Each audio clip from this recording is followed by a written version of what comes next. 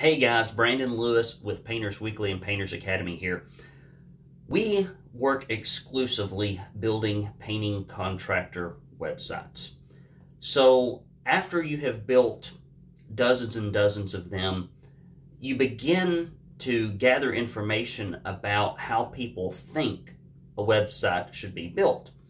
And just as in my experience with the traditional side of sales, marketing, operations, hiring, recruitment, etc., there are a lot of misconceptions out there. Well, there are a lot of misconceptions as it relates to digital marketing, in particular getting found with SEO tactics in your local market in the 3-pack and on the first page of the search results below the 3-pack or the SERP.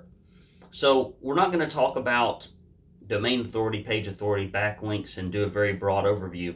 I want to focus on one specific aspect of having your painting website found online, and that is content creation. Most of the time, people want to build their websites, number one, with very scant content, not a lot of words, lots of pretty pictures, so the thing never gets found because Google really likes content. Reading the words is primarily how it understands what this page or this website is about. So people try to build out pages and structure their website trying to be all things to all people, and they end up being nobody to no one. Let me explain. If you can see these 3 fish behind me, different fish like different type of bait, right? If you've ever been a fishing enthusiast or even had a period in your life where you fish, you understand that the hooks and the bait that you use for small brim are not like the hooks and the bait that you use for bass, are not like the hooks and the bait that you would use to catch a very large bottom-feeding catfish. Different hooks, different bait, different fish. We try to catch all the fish with the same bait and the same hook, and it doesn't work out very well. So let's talk specifically about content creation and what you need to think about as you create individual pages. Here's my first tip for you. Every page that you create on your website, whether it's a blog post or a standalone page, needs to be a specific hook for a specific fish. Let me explain. Let's say that this fish is cabinet painting in Chattanooga, Tennessee.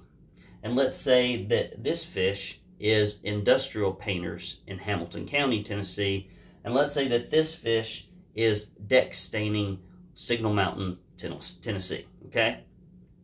What we don't want to do is to create a page with a little bit of lead in and then my bullet point list of everything we do, and to have 4 or 5 of those types of pages.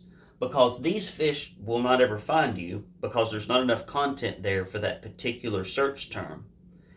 And they'll get there and there might be like a word or two about industrial painting or cabinet staining or painting or deck staining. There might be a word or two or a bullet or two, but there's not enough content on the page even for the search engine or for a human to go, wow, this is something they really know about. So instead of trying to commingle all that stuff and be cheap about your content, you need to write an entire page that is about cabinet painting in Chattanooga, Tennessee. There needs to be a picture that's labeled cabinet painting, and it needs to have all of the markups in there. You need to have keywords in there that are about cabinets and painting and staining, cabinet doors and cabinet drawers and things that you think might be relevant. Perhaps you even have a video in there where you explain a little bit about it, put it on the page, link it back. Then with all of the markups that you do there, you want to put your citations and everything in there.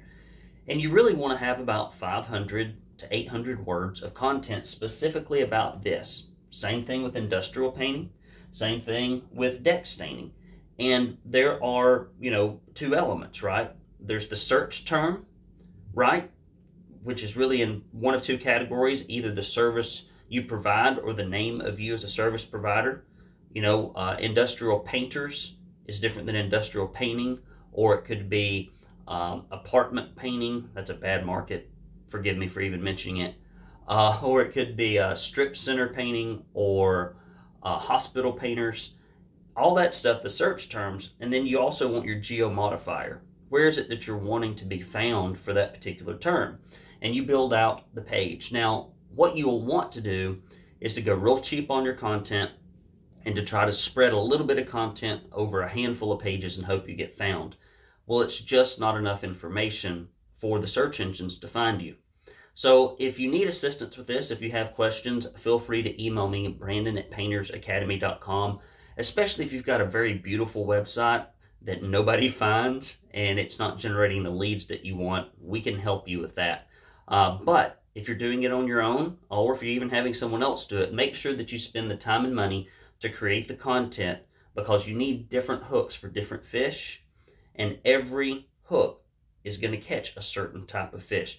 Don't try to be all things to all people. In the end, you'll end up being nobody to no one. Brandon Lewis of Painters Academy and Painters Weekly saying, go out there and invest in your online digital real estate and get found. Take care.